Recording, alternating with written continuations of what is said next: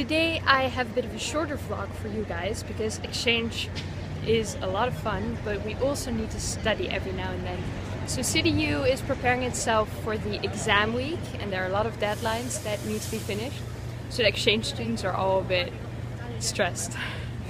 And I'm also headed to the library again, but I wanted to show you something very particular about the library at my university.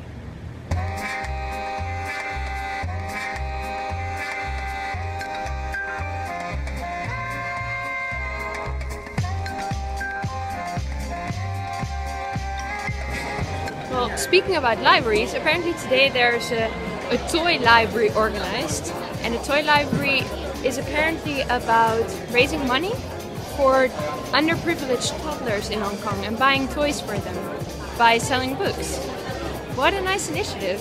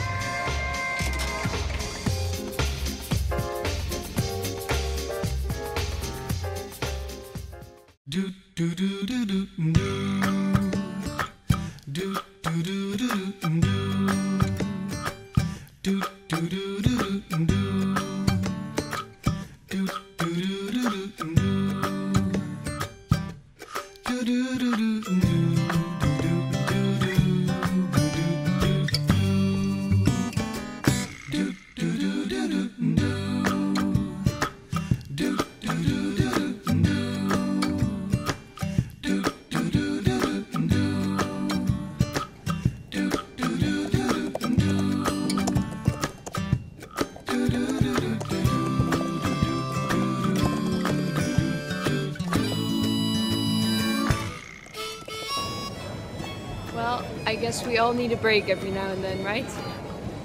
Other fun update, the Hong Kong Observatory, which is basically the weather station here, had announced cold days coming up. So the temperature would be between 16 and 19 degrees.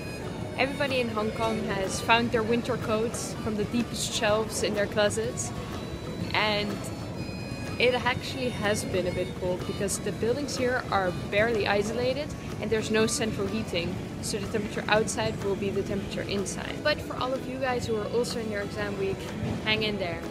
The basic principle of learning is persistence. Bye bye!